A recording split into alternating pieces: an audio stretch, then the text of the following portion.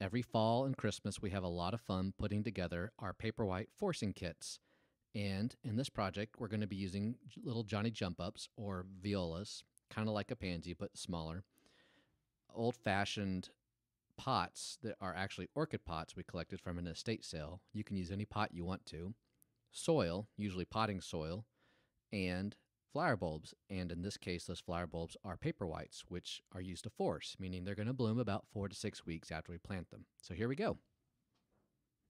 All right, we're going to put together really simple Paperwhite bowls with violas or pansies, whichever you choose, Paperwhites, which are a type of narcissus that bloom about 4 to 5 weeks after we plant them, in decorative little pots. The best thing about this is I do it every fall, starting in October all the way through December. I start making pots here and there.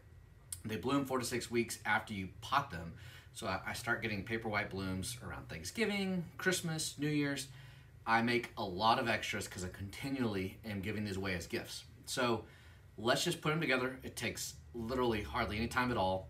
And let's talk about what we got here. We got our Paperwhite flower bulbs. We've got old pots. I picked these up at an estate sale in our neighborhood, but you can use whatever pot you want. You can go wild with colors, you can go muted, you can go modern, you can do stone over the top of it. Here's our potting soil, just regular old potting soil. You can buy it anywhere at Home Depot, Lowe's, any of your local garden centers. And then we're using violas. Now, I like these smaller giant jump ups. I think you get more color impact. And my wife and I are always having debate. She likes the ones with faces. Sometimes I like the ones that are solid purple, but we're gonna go with my wife's selection since she always seems to have a better design than I do. So let's just quickly put this together. Here's your soil, here's your pot.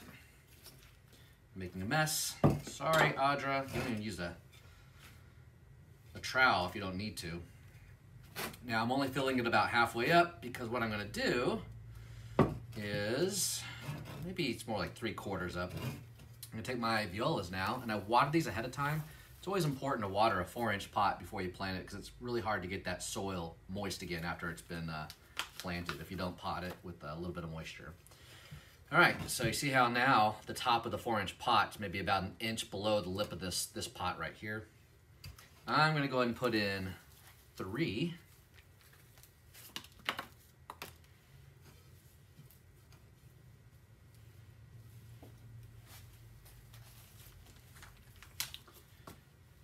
With smaller pots, you probably don't even need 3. You could probably just do it with like 2 or 1.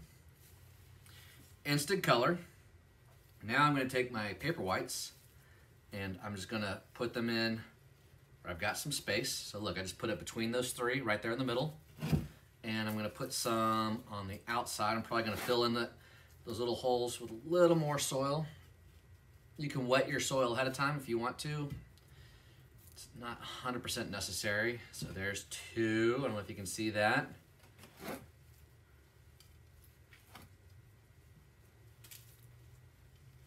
There's 3.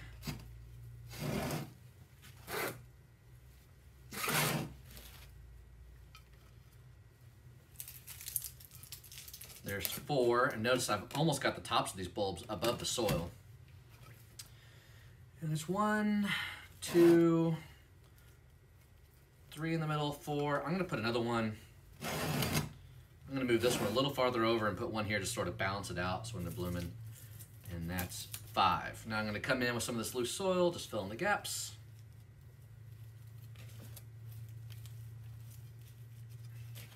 I'm making a big mess, but that's okay. Part of that is the fun of this deal. You can even see where that bulb's mostly exposed right there. I'm just gonna put a little bit over the top so that the roots have a little where to grow. And voila, instant color. I'm gonna probably hose this down. The reason these are a little floppy is because I just watered them. They're gonna perk right back up. I'm either gonna put this in full sun outside. If it's gonna be freezing, I'll take it in. Or I'm gonna look for a full sun spot in the house and I'm gonna put it right by that sunny window, and that's gonna cause it to bloom a little quicker. I will say if it's in a sunny spot, rotate your pot occasionally because the Paperwhites will start reaching for it. And you wanna give it as much sun as possible to keep the Paperwhites compact. If there's not a lot of sun, they're gonna get a little bit longer and flop over. I do like to bring these all the way indoors, like as centerpieces for maybe a Christmas dinner or a party, but I don't leave them on the center spot. I put them back in the sun because I want them to stay compact. If you put them in the middle of the house where there's no sun, they're going to get a little leggy. So anyways, that's a quick way to do that. If you want to stay on for a little bit longer, you can. I'll do a smaller pot real quick. In this pot, I'm just going to take the soil. Now I'm using old orchid pots, which have these slits in there. Paperwhites, it doesn't really matter. I could use a shallow, like almost bowl like this with very little soil. All the power to bloom's already in the flower bulb, so the soil is not 100% necessary, but it does help. Here's a smaller pot. We're going to take a slightly different colored viola here. This one happens to be sorbet, yesterday, today, and tomorrow viola. I'm just going to put one in the middle for this one, and I'm probably just going to put 3 Paperwhites around the sides. So there's just one right in the middle. I'm going to fill in the sides a little bit, make it a little bit deeper, and fill in the sides a little bit with some more soil. And I'm going to put 3 bulbs in it. 1, 2, and 3. There we go. There we go. Use the rest of it. Fill in all around it. That soil is going to compact a little bit as it starts to grow. I'm just kind of pushing it in there so it doesn't go everywhere. And now I've got a pretty pot when it's not blooming. Paperwhite's going to come up and bloom amongst it. By the time they're blooming, the pansies will have grown out and sort of come around the sides a little bit. And then we'll have a nice kind of base, and Paperwhite's coming up through the middle. And it's really simple. They're great little gifts. They're quick, they're easy, and it's a fun opportunity in the winter to get your hands dirty and get some blooms.